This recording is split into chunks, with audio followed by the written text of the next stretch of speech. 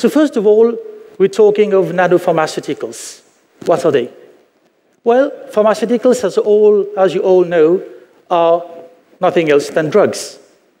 Drugs that are formulated at the nanoscale, and drugs that, being formulated at that scale, have superior properties.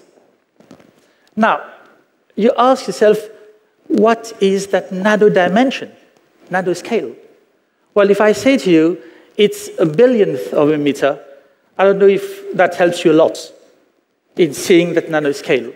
But if I tell you that your hair, its diameter is about 80,000 nanometers. And we're talking here of nanoformulations of around a few hundreds of nanometers. You probably get a clearer picture or a clearer view of what the nanoscale is. Now, all the nanoformulations I've been talking are in fact nanocarriers. And when we talk of nanocarriers, we're here talking of very tiny particles that will circulate long time in your body, and they will target the diseased sites much better than the conventional drugs will do. So what will happen? Your nanoparticles circulate into your body. They target the disease site. This means that you have got nanoparticles with better efficacy and also with reduced toxicity. So two important characteristics of those nanoparticles. Now, the two coupled together will lead to more cost effectiveness. Now, this cost effectiveness is not something that you will acquire in the short term. It will be something that you will get in the medium to long term. And a recent Chinese study shows that the use of nanopharmaceuticals indeed is cost effective in the medium and long term. Now, people may think that nanopharmaceuticals, well, is just a researcher's curiosity. Not at all. You have more than 50 nano formulations on the market right now. And as you can see on this slide, I've shown to you one of the blockbuster nano formulations, which is Abraxane. And this is nothing else than a formulation of paclitaxel, an anti-cancer drug, into human albumin. And you get the human albumin that transports your cancer drug into your body and gets it more better efficacy.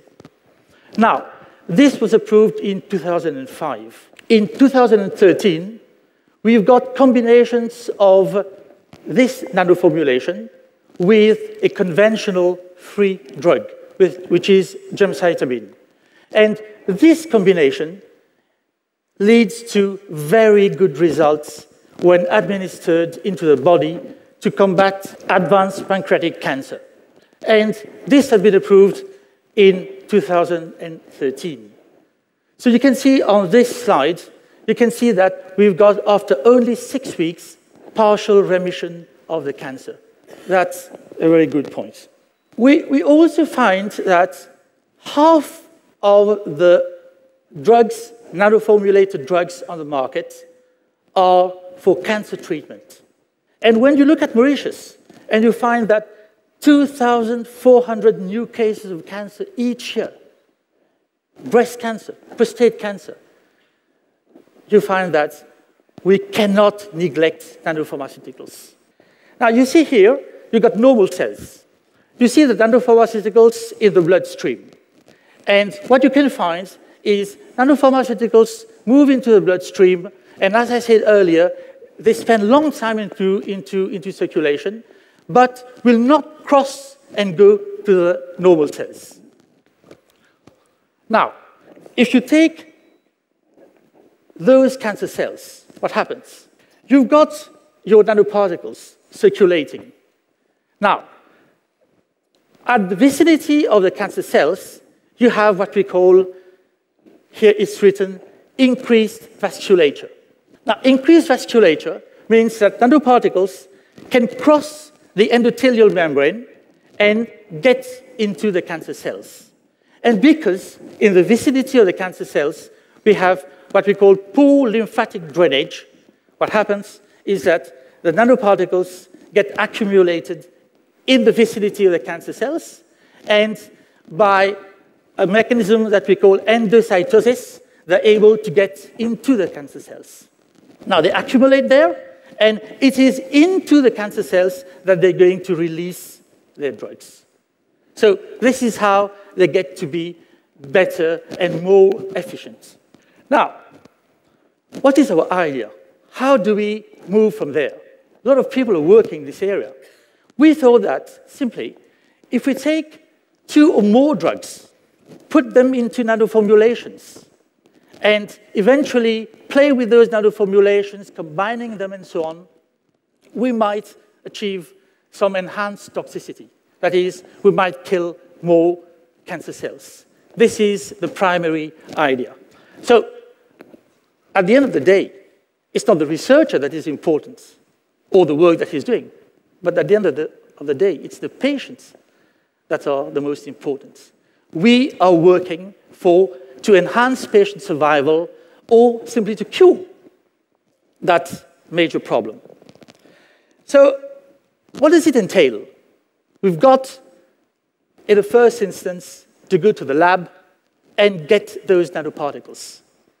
We've got to design them. We've got to prepare them, synthesize them. So we need to get the matter, right? Once you get the nanoparticles, you need to make sure that you can put drugs in them. And you can put enough amount of drugs into those nanoparticles. Once you put drugs inside, the next point is to ensure that you can release the drugs in a sustained manner, means over extended period of times. Well, once you have put in drugs, you have released drugs, the next step is to ensure that, indeed, you can have enhanced toxicity. Because drugs can be released, but not at the place where you want them to be released. And so you need to ensure that they have, indeed, enhanced toxicity. So try to take you through what we've done, and as simple as possible, I hope so. And in fact, when we started that work, we chose to work on what we call a special type of nanoformulation that we term, or we call nanomicelles, not us only, but all people working in this area call this nanomicelles. You've heard of micelles. You use soap every day. So a soap is a micelle, right? And we engineer those kind of micelles. Now, you can find here a scheme of a micelle. What it consists of is you can see blue and red lines there. And the blue and red lines, in fact, refer to polymers, right? The blue is the outer shell, okay? And this outer shell is a hydrophobic polymer. It's not only a hydrophobic polymer, but you need to understand that this has to be transported into the body. So it has to be a polymer that has got stealth characteristics. In the French jargon, I like the term furtif, meaning stealth. And so we have to engineer that sort of polymer so that it has got stealth characteristics. Now, inside the red part, you've got another polymer, which is now a biodegradable polymer. We call it hydrophobic. It doesn't like water. Whereas the red one is hydrophilic. It likes water, obviously, because it has to be transported into the body, and the body contains more than 70% of water. So we need to have amphiphilic, both hydrophilic and hydrophobic polymers, and this is the kind of micelles we work with. Now, interestingly, if you look at how we get to the micelles, you find that, well, the first thing we have to do is to get to the polymers. So we have to go to the lab, get the polymers. Once we get the polymers, then we put them into solution in water. Take the polymers, put them in water. Nature does the rest. That is, these polymers, which are linear, will self-organize, self-assemble into micelles. That's nature. We're not intervening into that process. And they self-organize. Now, the next step, as I told you, is to put in drugs in there. The green spots you see are the drugs that we've put inside. Now, people may say that, well, these are designs, these are sketches, these are drawings. But let me show you this one, right? This is a transmission electron microscopy image, okay, of those nanomicelles. You see an image where you see a lot of dark spots, spherical dark spots. The spherical dark spots that you see there, in fact, refer to those nanomicelles. And as I told you earlier, they are in the range of about 100 to 300 nanometers, right? So that's an interesting part. We can also move to more complex structures. We can have nanomicelles with hydrophobic and hydrophilic layers, but we can also have more sophisticated and more interesting structures where we have not only hydrophilic, but we can have dual hydrophilic, two hydrophilic, and a hydrophobic. So it gets a little more complicated, but very interesting, because in such kind of structures, we can put not only 1, 2, 3 drugs. We've done it. We can put 3 drugs. And just imagine the complexity of cancer. 1 drug alone doesn't work. You need many drugs, right? So you can put more drugs. And let me show you again this transmission electron microscopy image. So you see, we have the design, and then we go to the lab, do it, and then check it on a microscope, and we say, we got it. Yeah, we got the structure. And it's a transmission electron microscope. It's not an optical normal microscope. So this is not an image we can do here in Mauritius, but we send to our colleagues who generously generate this for us, and so we're happy. Now, once we have got those structures, we put in drugs. Now, you can believe that your drugs are inside, but as scientists, we always need to verify and always need to check whether they're really there.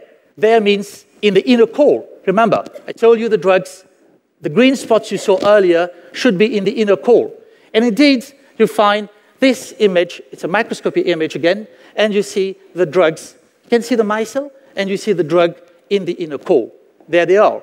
So you confirm that your drugs indeed will be into the inner core of your nanoparticles. You can put 1 drug, but you can put also 2 drugs into a micelle. That's quite interesting. We've done it for not only cancer, but we've also done it for TB, tuberculosis, and where we can put 1 or 2 drugs. So it's getting more interesting. Now, once you put in the drugs, the next step is to ensure that your drugs will be released. Because put the drugs there, you got very nice nanoparticles, you get a publication out of it, you're very happy. But are you releasing the drugs? Yes, you are. Look at this. The drugs can be released in different modes. The release kinetics, right, as we call them, depend on the micelle structure. This is one aspect. Second aspect, it depends on the type of drugs that we use. So we have various parameters to control the kinetics of release of the drugs into the body, right? So there you can understand why we put a lot of emphasis on structuring those micelles, because ultimately they will impact on the release kinetics. We can also load into nanovesicles. I told you earlier, we can have combinations of those. There are here different types of anti-cancer drugs. I've shown you one graph where we can have one anti-cancer drug, which is 5-fluorouracil, very potent anti-cancer drug. And you can see on this graph that the 5-fluorouracil is being released at a faster rate than the gemcitabine. The gem here refers to gemcitabine. Those two molecules are very, very important drugs used for pancreatic cancer. Now, the idea is that if the cell sees one drug, right, the drug does its effects. And then immediately after, the cell sees another drug, which also is doing its effects. So it's like you're bombarding the cells with drugs. So this is the kind of idea that we have. We bombard the cells with different drugs and see what happens. So this graph shows you that indeed we can do it. We can put in, we can put in anti-cancer drugs that are synthetic, right? I mentioned a lot of those synthetic drugs. But we can also, because we are living in the Indian Ocean, we have a lot of biodiversity. So we should not neglect also the biomolecules that we can have. We have, for example, one of them is artemisinin. Artemisinin is a drug of choice to combat malaria. But we also found that artemisinin can have extremely interesting anti-cancer properties. So why not try to put artemisinin into our nanoformulations, combine them with anti-cancer drugs, and see what we can do? So all these different combinations are quite interesting. And we do this with our partner in Madagascar, Bionis company. Now, you've done all this. You've got your drugs. You can release them. Now, you need to check whether, once you've released the drugs, they are indeed active and they're indeed cytotoxic, that is, killing the cancer cells. We checked it. We used human pancreatic cell lines. We call this in vitro testing. So we tested the efficacy of our system on cell lines. What we note is that indeed we are killing many more cells, much more than if we had conventional drugs. So we're killing cells. Well, we hope we can do that, right?